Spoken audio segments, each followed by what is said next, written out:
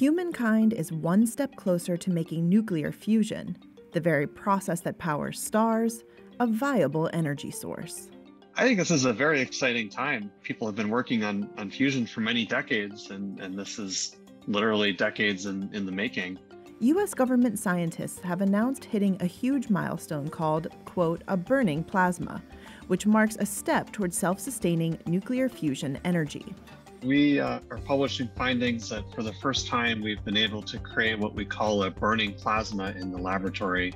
Burning plasma is related to fusion energy research, and it's a system in which the fuel is mostly heating itself.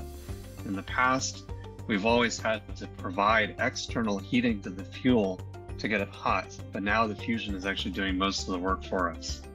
Using the world's largest laser, the researchers coaxed fusion fuel for the first time to heat itself beyond the heat they zapped into it.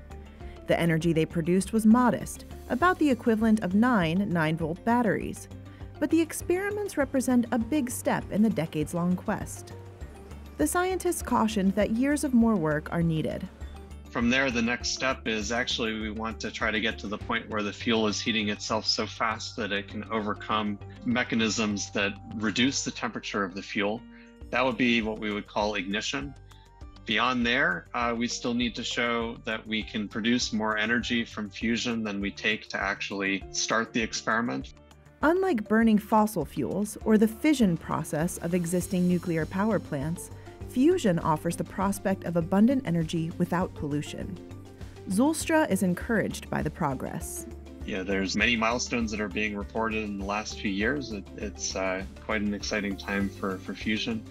And I think it's also important to note that this particular milestone that we're reporting now is exciting because it's the first time that we're able to study how the fusion fuel behaves under these sorts of conditions. And that's key for building our understanding to guide the path forward.